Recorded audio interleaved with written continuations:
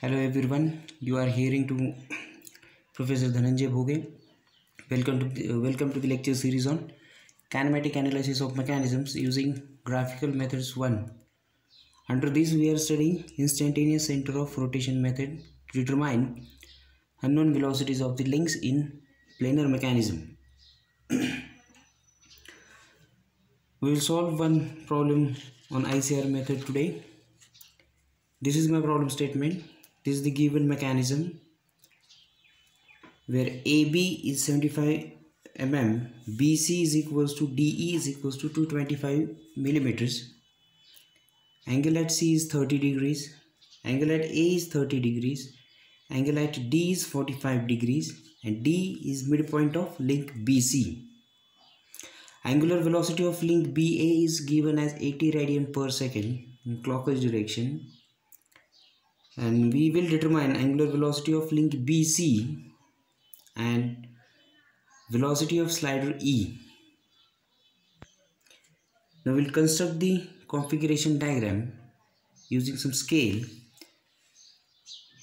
So comparing the paper size and the dimensions of the mechanism, I will use the scale of 1 centimeter equals to 25 millimeters.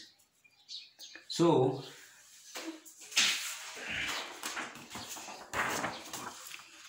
AB is 75, so 75 divided by 25 it becomes 3 centimeters. So I have drawn this line of 3 centimeters at 30 degrees to the horizontal.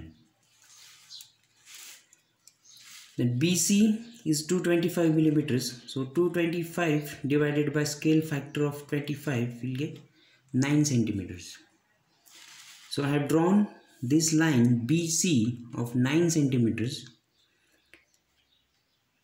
at an angle of 120 degrees at B, because you can see here is 30 degrees, this becomes 90 degrees, here is 60. Now from this second right angle triangle, this is 30, this is 90, so this is 60. So total angle, that is angle ABC, is 120 degrees. So 120 degrees to AB, I have plotted BC of 9 centimeters. Then D is marked as the midpoint of link BC, and at D at 45 degrees I have plotted line DE. Here is DE, which is also equals to 9 centimeters, and it is connected to the vertical slider, and this link is connected to horizontal slider. So configuration diagram is completed using scale of 1 centimeter equals to 25 millimeters. Now next step is to number the links. We'll start numbering the links from fixed link. Link number 1, crank as link number 2, this link number 3, this slider as link number 4, this as link number 5, and this slider as link number 6. So there are 6 number of links. In the next step, as we have seen, we divide the circle into number of parts equals to the number of links. So we have 6 links, so I will divide this circle into 6 equal parts. To 1, 2, 3, 4, 5, 6. Next step is to number these divisions in any sense, either clockwise or counterclockwise. I will number in clockwise sense 3, 4, 5, 6. So 6 links, 6 divisions. Okay, now we'll start plotting ICs. We start from link number 1. 1 is connected to 2 using a pin joint. So here is I center I12. So I will join the corresponding line in this circle. I will join 1 to 2. This line represents I center 1, 2. 2 is connected to 3 using I center pin joint. So this is the common I center I23. So I will join 2, 3. Next 3 is connected to 5, again using a pin joint. So here is I center 3, 5. So I will join the line 3, 5. Next 3 is connected to slider 4 using a pin joint. So here is I3 4. So I will join the line 3 4. Next, 5 is connected to 6 using a pin joint. So here is I center 5 6. So join the line 5 6. Now link number 4, that is slider is sliding with respect to fixed link 1 in horizontal direction. So its center of rotation, that is I center I14, will lie at infinity along a line perpendicular to line of stroke of slider 4. So this is the line perpendicular to line of stroke of slider 4. And on this line, somewhere at infinity lies I center 1 4. So I 1 4 at infinity. Similarly, link number 6 is sliding relative to link number 1 in vertical direction. So its common I center I16 will lie at infinity along this line, which is perpendicular to line of stroke of slider 6. So I16 at infinity. So I think we have plotted all the obvious ICs. 2 lines are remaining, last 2 lines. I14 we have plotted, so I will join 14. Also we have got I16, so I will join 16. So how many number of ICs? 1 2 3 4 5 6 7 non-obvious ICs. Now since the mechanism consists of 6 number of links, total number of ICs are 15. Going by this equation, n equals to n minus 1 divided by 2, 6, 5 divided by 2, 15. But we will not plot all the ICs because no need to plot all the 15 ICs. Now which ICs to plot? For that, let us read the problem statement. Velocity of link number 2 is given as 80 radian per second. And we want to find out velocity of link BC, that is link number 3. So we have to plot I center 2 3. It is already there. So we'll do the calculations by applying angular velocity ratio theorem.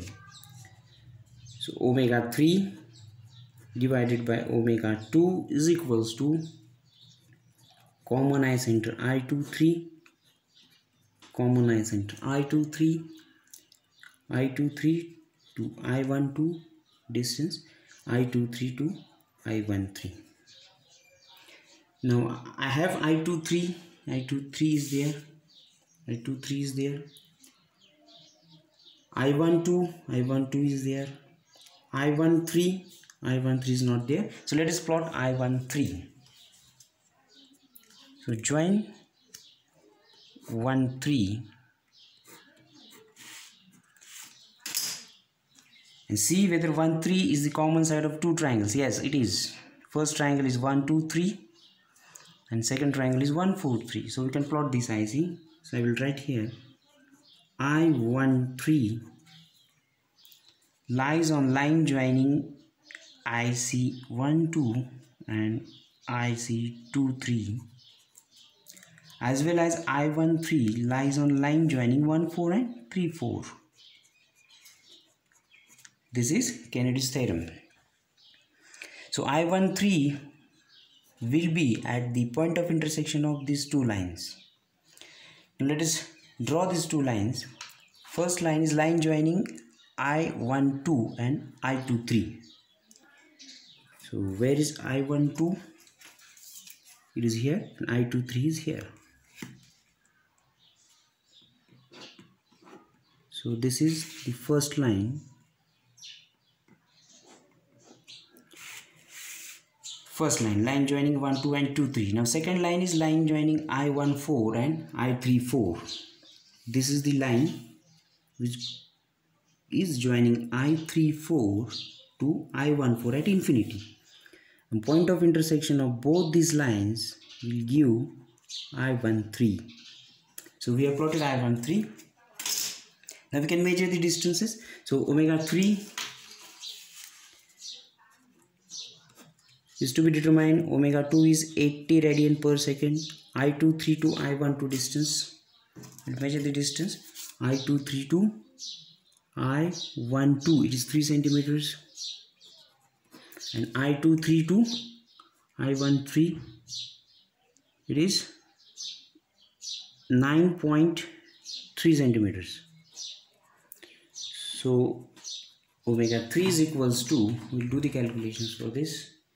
Omega 3 is equals to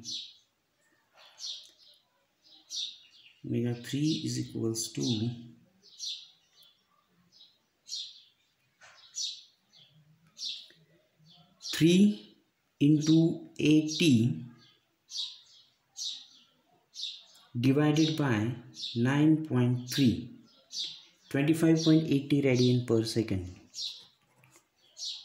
The magnitude of angular velocity of link BC. That is link number 3. Now what about its direction? For finding out the direction, we look the position of common eye center 2, 3 with respect to I12 and I13. So here it is 2, 3, I12 and I13.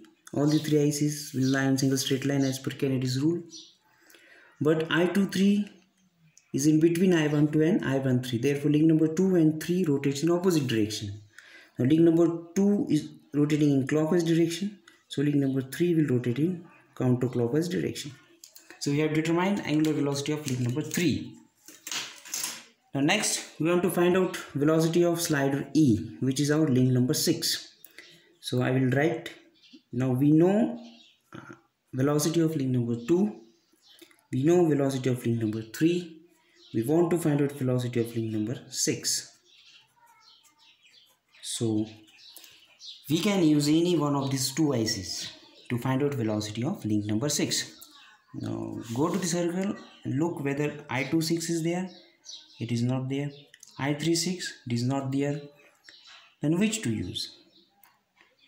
We will use the eye center which is easy to plot. Look at 2, 6. If I join the line 2, 6, I get only one triangle. The second triangle is missing. Now, if I join 3, 6, I get 2 triangles. Yes, 3, 1, 6 and 3, 5, 6. So we will use I36. So we'll plot this IC 3, 6.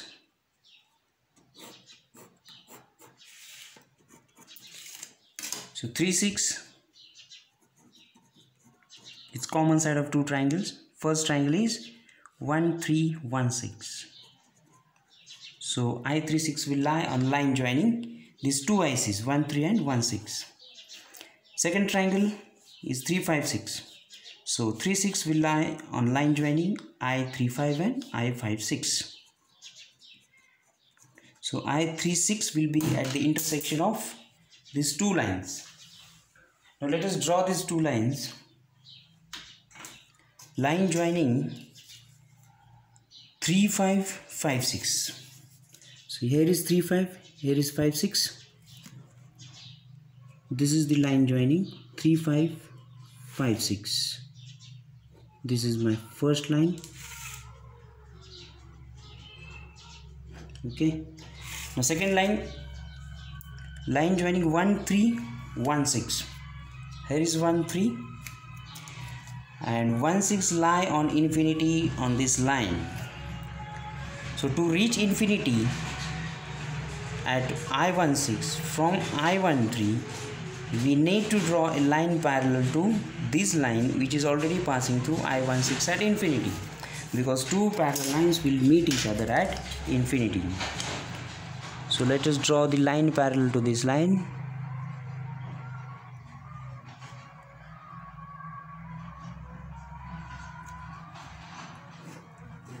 So this line will pass through I16 at infinity. So this is our second line joining I13 to I16. Now intersection of these 2 lines will locate I36. So this is our first line 3, 5, 5, 6. and this is 1316. So here I get I36. Now let us do the calculations. Link number 3 is rotating, link number 6 is slider. So we cannot use this angular velocity ratio theorem. So first of all, what we do in such cases, we assume I36 lies on link number 3. Now link number 3 is rotating, so I36 will rotate with link number 3. So its linear tangential velocity when it rotates with link number 3 is equals to distance of I36 from center of rotation of link number 3 into its angular velocity into the scale factor is equals to I36 to I13. We require this distance, so let us measure it. I36 to I13, it is equals to 3 centimeters exactly. So 3 into omega 3 we have determined just now, 25.8 into scale is 1 centimeter equals to 25 millimeters. So we'll find out this value. So 3 into 25.8 into 25 is equals to 1935 millimeter per second. That is 1.93 meter per second is the linear speed of I36 when it lies on link number 3. Now in the next step, we assume that I36 lies on link number 6. Link number 6 is a slider. All the points on the slider will have same linear velocity. We have determined linear velocity of I36, which is already on the slider. So this is the velocity of slider 6. So hope you have understood this problem. Thank you very much.